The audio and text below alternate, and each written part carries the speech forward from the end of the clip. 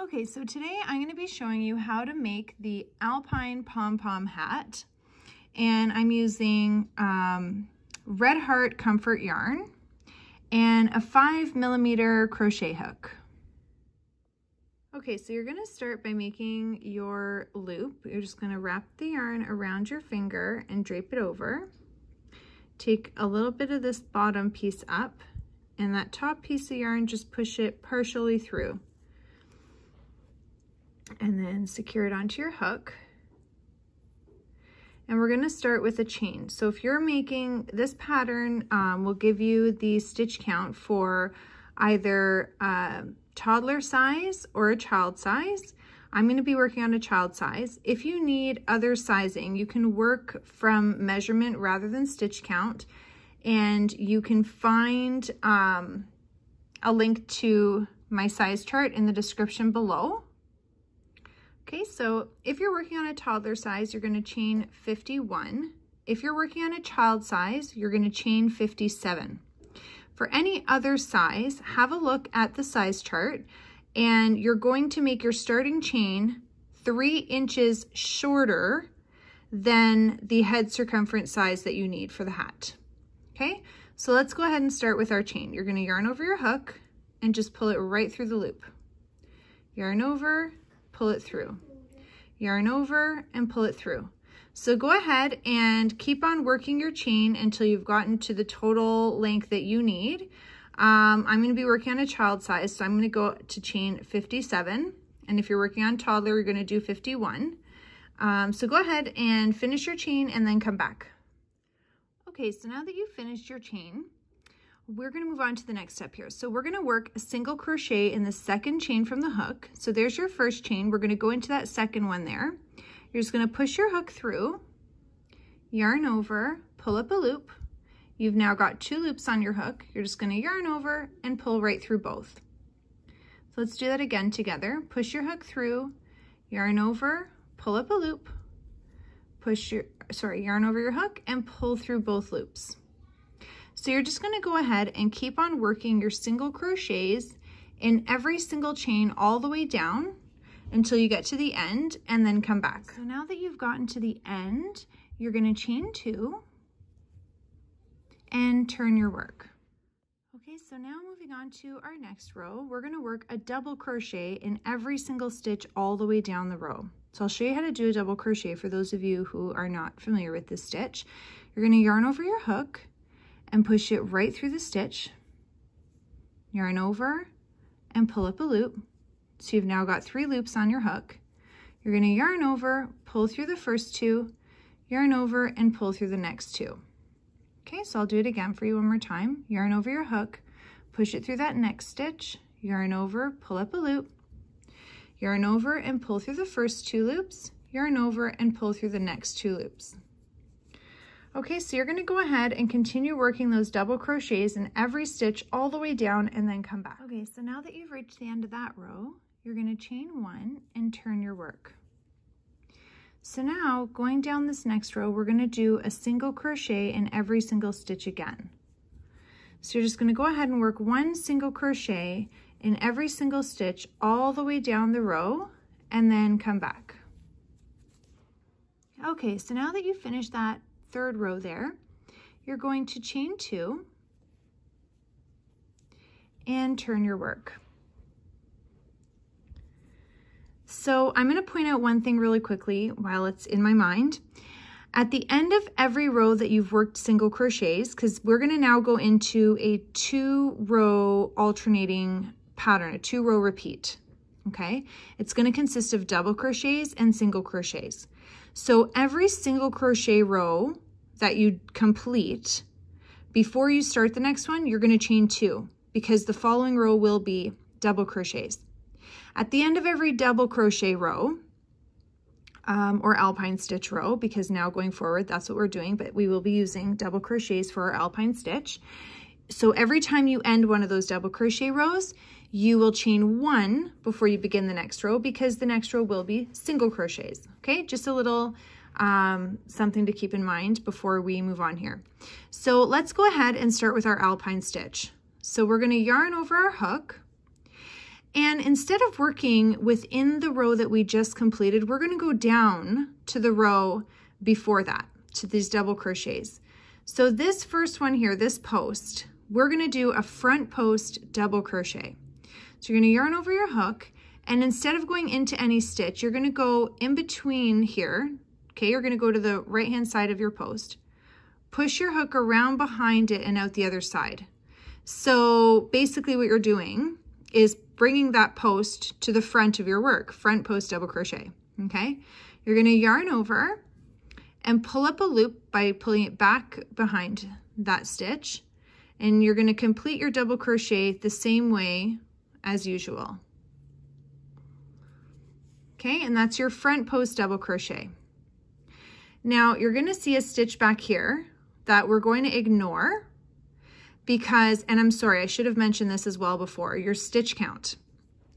So whatever your starting chain was, and I do apologize, I should have mentioned this after the very first row, whatever your starting chain was, your stitch count, because we started working in the second chain from our hook, your stitch count should be one chain less than what your starting chain was. Okay, so my work, for example, I started with 57 chain because I'm working on a child size. So I now have a stitch count of 56. Okay, we want to maintain our stitch count, and this is my purpose for pointing this out right now. So you're going to see a stitch back here that's going to get ignored. It's going to get skipped over because we worked in that stitch's post. So technically this, if we were working in our stitches, this stitch would have been in here, but instead it's around the post. So to make sure we're not picking up any extra stitches here, we're not doing anything with that one. We're going to move over here to the next stitch, and we're going to work a normal double crochet right in that stitch. Okay. Now this stitch belongs to this post. So again, to make sure that we're not picking up any extra stitches, we're skipping this. We're going to go do a front post double crochet over here.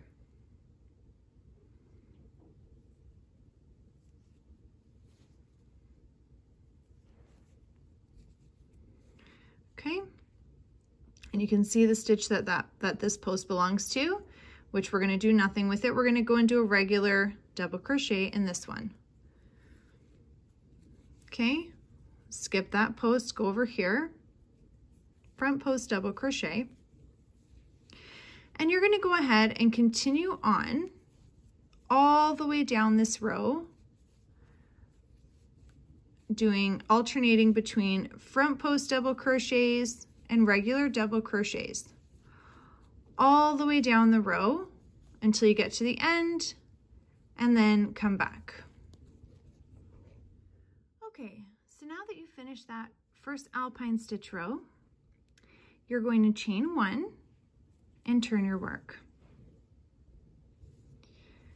Now we're going to go in every single stitch all the way down. We're going to work a single crochet, just a regular single crochet in every single stitch all the way down. The reason for this is because obviously the back of our work here, it looks a little different. You will find some other patterns where I use this stitch, and if I'm working in the round, I really don't even bother with this single crochet row in one of my hat patterns I've got where I use this stitch. A different hat pattern, obviously we're working on a hat right now, but there's a slouchy hat where I use this stitch, and I don't do this single crochet. I'm doing this because the way that we're not working in the round right now. We're turning our work, we're going back and forth. So it's really just a matter of preference, I guess. I don't know, because you could do this anyway, regardless. And I mean, this is how the alpine stitch is done. But anyway, the whole point is so that it keeps the pattern consistent on one side, obviously. Otherwise, it would be looking, it wouldn't have the look it does, because the back obviously looks much different than the front, right? So just keep on going all the way down with your single crochets in every single stitch. And when you're working your single crochet rows, this is a really good time for you to go ahead and check your stitch count, right? Because doing these single crochets really doesn't take too much thought. So you could be counting your stitches every single crochet row, and that'll keep you on track. So you'll know if you picked up an extra stitch or if you dropped one. And at least it's not like, if it's ever happened to you where you're like halfway through a project and then you realize, oh my gosh, it's looking lopsided or whatever, and then you got to pull out so many rows or so many rounds. It's really disappointing when that happens. But this way, you know, only 2 rows away. It's not a big deal. Okay, so now that you're down to the end there of that single crochet row, you're going to chain 2 and turn your work. So now when we're going into another alpine stitch row here, and you're going to notice your work might curl a little bit, that's okay, don't worry. It will flatten it out. It'll be fine. Don't let that get to you. It's okay. So now I'm gonna let you go to it. Just take note of a couple things here quickly before I let you go and work away on this. I want to point out something very important with this stitch. So you're going to continue on. We've just done our single crochet row. Now you're going to do your alpine stitch row the same way we did. But remember when we did our first one here, we started with a front post double crochet. You want to make sure that all of your front post double crochets that you're about to work fall in between the previous front post double crochets. That's how you get that really pretty texture. So because this is already a front post double crochet, we're going to actually start with a regular double crochet. And then we're going to go down and do a front post double crochet in here. That way it's falling in between. Then a regular one here, and a front post down here. I'm going to do a few more just so that you can see before I let you go to it. Oops. Here, I'm just getting a little more yarn there. Okay. So you see what I mean there? How it's falling in between. So these front post double crochets I'm working on are falling in between the previous ones that I did. So that's something you want to pay careful attention to when you're starting your alpine stitch rows. So you're just going to go ahead and now you're going to work an alpine stitch row. You're going to, when you get to the end, you're going to chain 1 and turn your work. Then you're going to just do all single crochets, then your alpine stitch, then all single crochets, okay? And you're going to do that for either 24 rows in total. And to little tip to make it easier for you to count, if you would just count your front post double crochets, you should have 12 rows of front post double crochet, right? Because to get one of these rows, you needed to work 2. So when I'm saying 24 rows, I mean in total. That's including your double crochet rows and your single crochet rows, okay?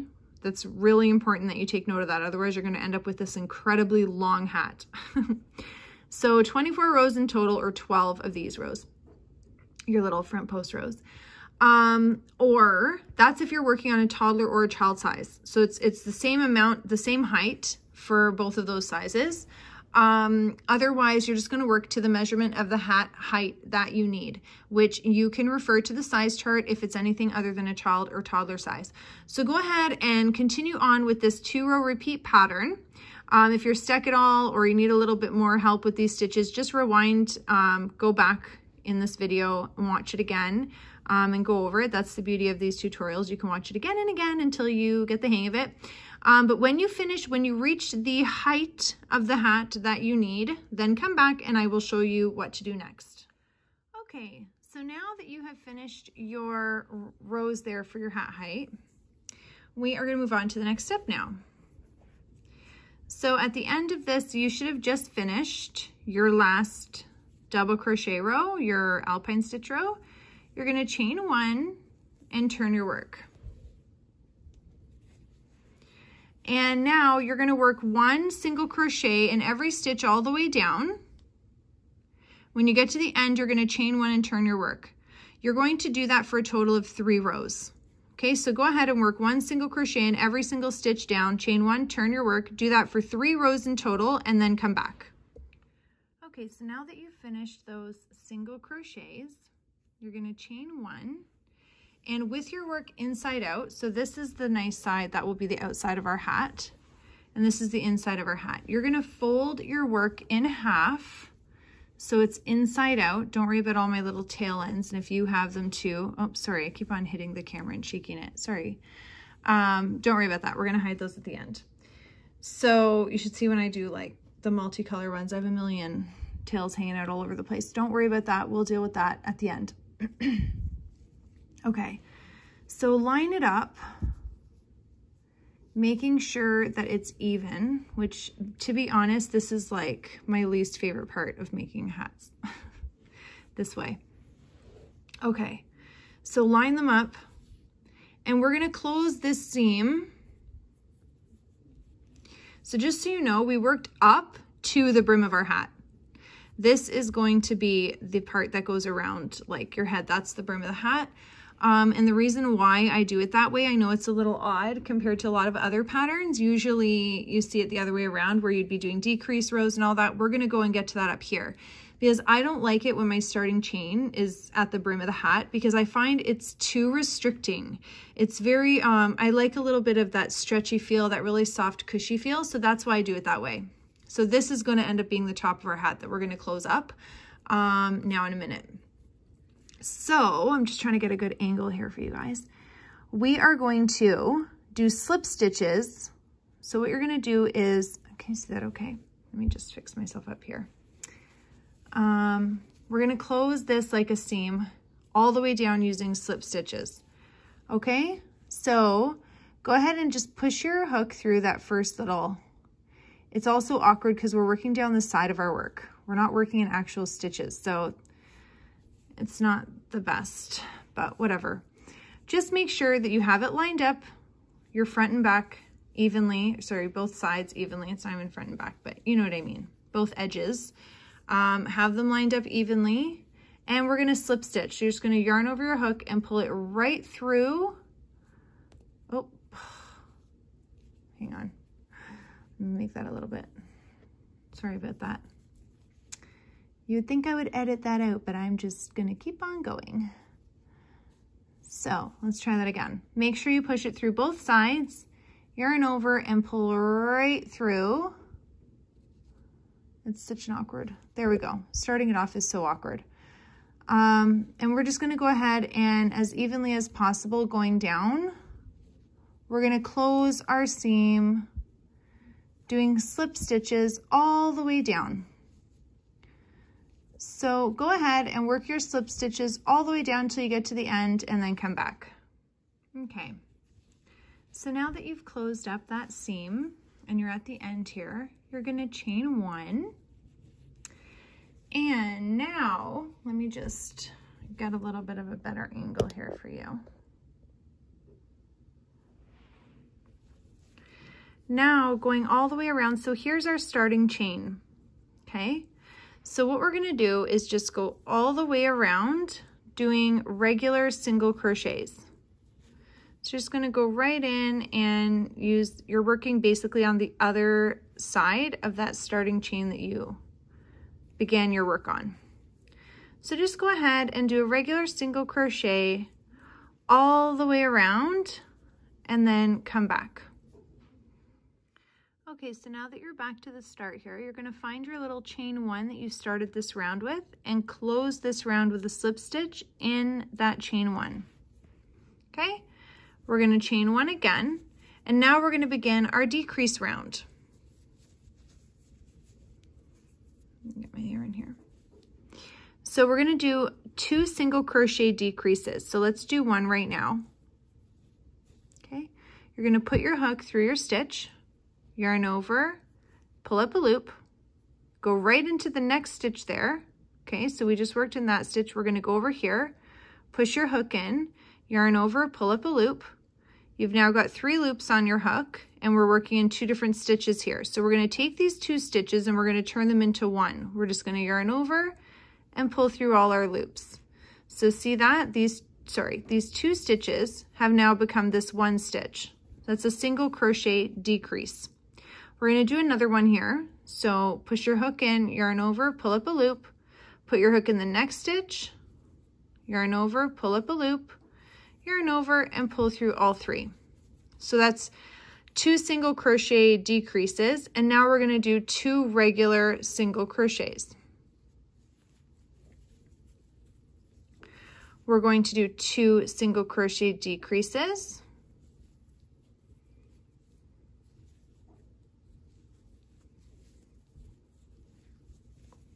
and then 2 regular single crochets. So you're just going to go ahead and repeat this all the way around and then come back.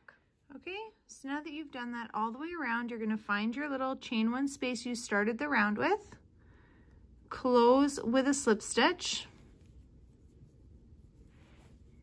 chain 1. Okay, so now we're going to go ahead and again repeat that last round that we just did. So we're going to do single crochet decrease, single crochet decrease again. Get some more yarn here. And then 2 regular single crochets. Okay, so you're just going to go ahead and continue on working your 2 single crochet decreases. Oh, yeah, no, that's right. Sorry. 2 single crochet decreases and then 2 regular single crochets. 2 single crochet decreases, 2 regular single crochets. And you're just going to go ahead and keep on working that all the way around and then come back. Okay, so now that you've finished that second decrease round, you're going to go ahead, find your chain 1 that you started the round with, close with a slip stitch, and then chain 1. Now we're going to go ahead and just work our regular single crochet stitches all the way around. So just 1 single crochet in every single stitch all the way around, and then come back. Okay, so when you get back to the beginning here, you're going to go ahead and close with a slip stitch, and we're going to fasten it off, but with a really long tail, and I'll show you why. So go ahead and just pull a good amount through. So I do about this long through. And just get your scissors and fasten it off. Okay, pull that through. Now what we're gonna do is I like to go around and in every 3rd stitch, so 1, 2, 3, you just push your hook through the stitch and we're gonna pull the tail in and out. So that now we're gonna go 1, 2, 3, and then from the inside. So it's like we're weaving it in and out in every 3rd stitch all the way around. So where is that one going? So 1, 2, 3.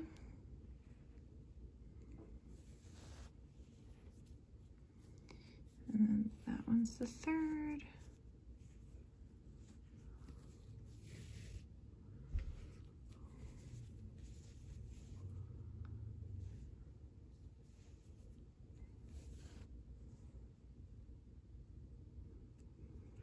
Okay.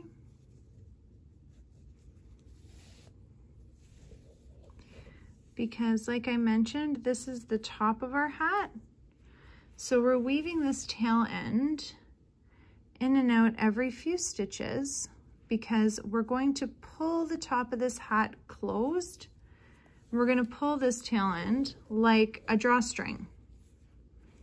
And it's just going to cinch it right closed there on top. So I think is this back at the beginning now? Yep, we're at the seam here.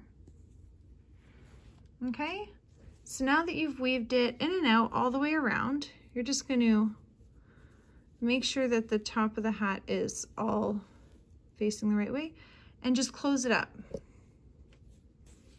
Okay, and then you can use a yarn needle or your hook. I'm just going to use my hook for right now, and so I'm just going to kind of just, no rhyme or reason, but I just want to go across and pull this through just to sort of secure it a little extra there. And then just go under the middle. Oops, just the piece that we just pulled, just to kind of tie it. Hold it in place there. Okay. Because now we're going to attach our pom-pom, and I use the same tail end. So get your hook and push it into the middle from the inside there. Okay. And pull that right through the center. And flip your hat. I'll give you a little bit of a better angle there. Okay, flip your hat the right way now. You can get a good look at it there. You can pull it to close that hole. It might come open and loose. We're going to secure it after we attach the pom-pom. We'll get it better secured and fasten all the tail ends and do all that. So now you can see your hat is looking so beautiful, and you can add more of a brim if you'd like to. But now we're going to attach the pom-pom. Okay, so here's the pom-pom that I'm using. You can probably find lots of different kinds of pom-poms at your local craft store. But I have included a link in the description below if you wanted to order the same ones that I use. I really like them because they have the little loop, and I just find it so much easier to work with. So you can attach your pom-pom however you want to, but I'll show you how I do mine with these ones that have the little loop attached to it. So I just push my hook right through, grab that yarn, and just pull it right through. Okay, and I do it a couple times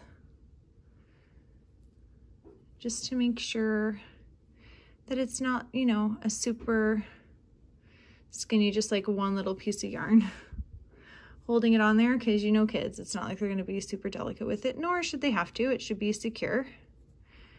Okay, so you're going to take your hook and go ahead up into your hat. It's a little tricky, it's a little awkward, so I apologize. This is not seeming like, you know, a super seamless video moment here, but it is an awkward thing. It's an awkward step. And you're just going to use your hook. I'm just using my hook there. Hope you can see it okay. And I'm just going to pull that tail end back inside. And you can see that it's on there pretty good. Okay, so I'm happy with that, and I'm going to flip my hat back inside out so that I can work on securing this. Okay, so now I might just go and take my yarn needle. I don't want it to have this weird pook. I would like to tie it to this, but because this is so off to the side, it's off center, I don't want to pull that and it has this weird pook on the hat. And I have to hide this tail end anyway. So I'm going to do that. I'm going to hide this tail end up to the middle so I can use it to tie off that pom-pom tail end. So I'm just using my yarn needle here. And this is what you're going to do with all the tail ends. So all you're going to do is just weave the tail end in and out of stitches on the inside of your hat.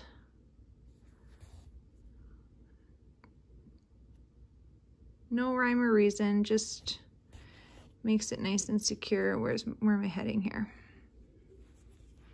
Okay, it's just gonna go, oh, looks like I've literally got like a piece of hair stuck in there. Right up in there to the middle. That's where I'm going, because I'm just going to tie this together just to really secure that pom-pom on nice and tight there. And remember that this is what we used for that little drawstring to close the top. So it's kind of serving two purposes by really securing that good. And I'm going to go ahead and fasten this off now. I don't need such a long tail end anymore. And I will use my yarn needle to go ahead and just hide all of my tail ends all the way around on the inside of my hat.